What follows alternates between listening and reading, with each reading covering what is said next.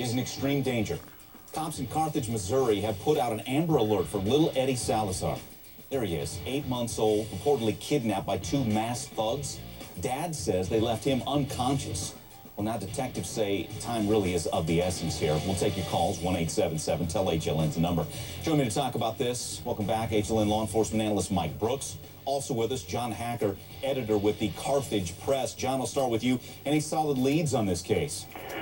Well, the police department had a press conference here about 2 hours ago, and really what came out of that is no, they don't have a lot of solid leads. They're basically saying that what they know is the two masked men, they believe one or two masked men, they're pretty sure it's two.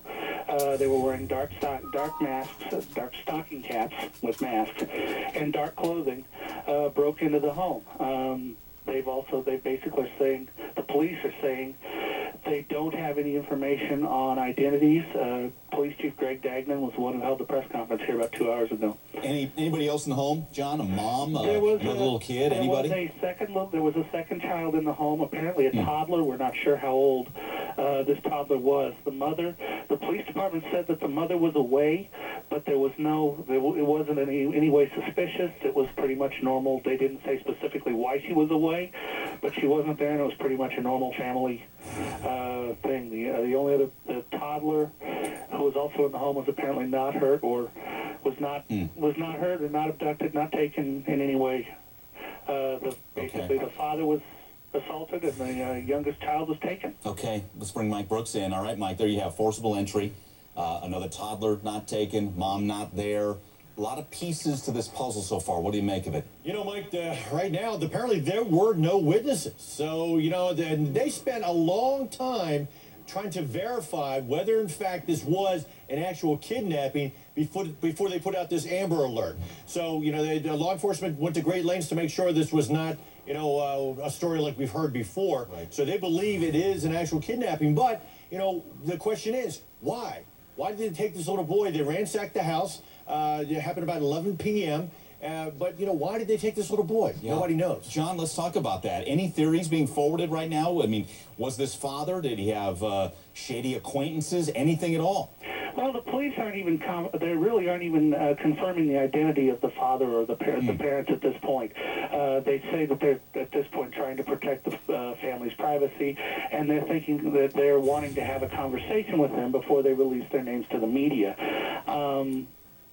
They aren't releasing. They say they don't know what the motive at this point was. There's just a lot they don't know. That was really if there was anything that came out of this press conference, it's the fact that they are following. They say they do have some concrete leads that they are following, but they aren't willing to release those. They say that they don't want to compromise the investigation at this point. Okay, and John, from what we know about the family, is there any...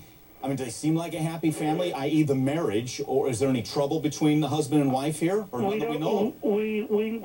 The only thing we know from the family is from talking to neighbors. I talked to a woman who lives next door who said that the father appeared to be a very nice family, a very nice person. She talked with him about their puppies. Wow. She didn't speak with the mother much because the mother didn't speak English very well. Okay. Apparently the father was fluent in English, the mother was not.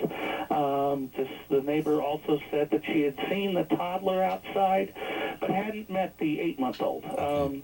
And this woman lives right next door. These houses are fairly close together. This is an older neighborhood in Carthage. A lot of children. That was another thing that some of the people who lived in this area said. There are a lot of children in this neighborhood, and it's a big concern for them. Gotcha. And it's really a concern right now because there just isn't a lot of information available. Okay, Mike, let's hit it.